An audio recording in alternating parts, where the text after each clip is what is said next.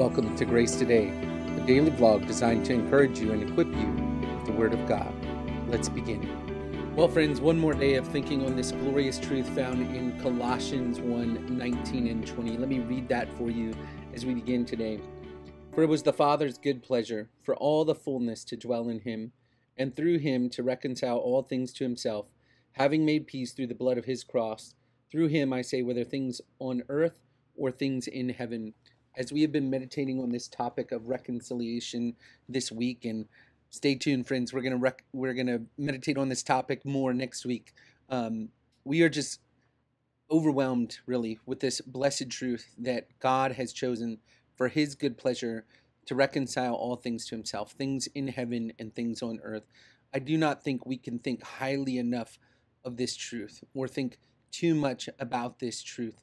It is a glorious thing to think that the Father, for his own good pleasure, for his own desires, to accomplish his own will, sent his Son and sacrificed his Son in order to reconcile comprehensively all things to himself.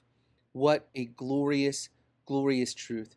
And this, friends, should lead us to worship and to think higher and bigger about our God, that this is his glorious plan from eternity past to accomplish redemption and reconciliation in sending and sacrificing his Son.